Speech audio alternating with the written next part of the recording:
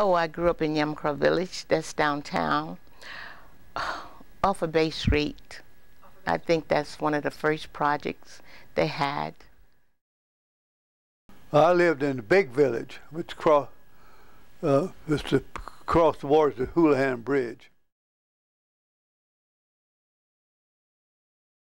The people of Port Wentworth back during the Depression, there was no welfare, but the people of Port Wentworth through the churches seen that everybody was taken care of.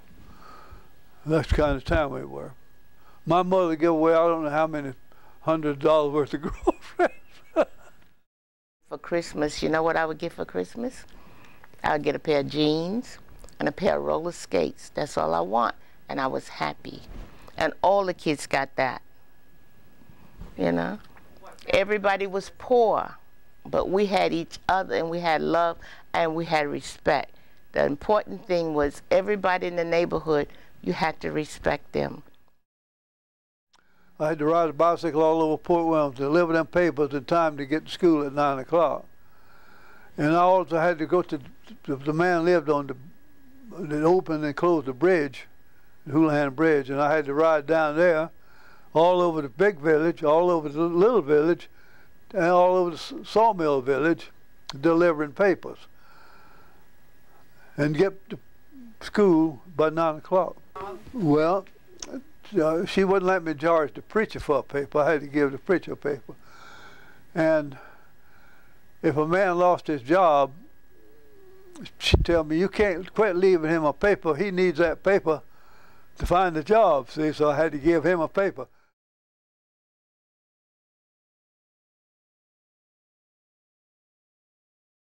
We were taught, like, you know, the gin mill and different things like that, but they just taught us. We never came out to visit, because during that time, everything was like segregated, you know. So we sort of like got the hand-me-down books and everything, but we learned out of them and everything, but we, you know, we know about it, but we didn't come out this way. In Port Wentworth, there was where you go down Bonnet Bridge Road all the way to the river. There's a paper mill there now. There used to be an old plantation there, and when I was a kid, there was an old plantation house that fell in, and we'd go there and look around, and there was furniture and stuff in there. Well, I wish I'd got some of it, because there was old antique stuff now, but that old plantation house had fell in, and then crossed the highway and crossed Gustine Creek is where Eli Whitney invented his cotton gin. Well, the old building he invented the cotton gin in was still standing, but it was falling in, you know, but that's where he invented the cotton gin. Well, most of the older people know the history. A lot of the young people don't know the history.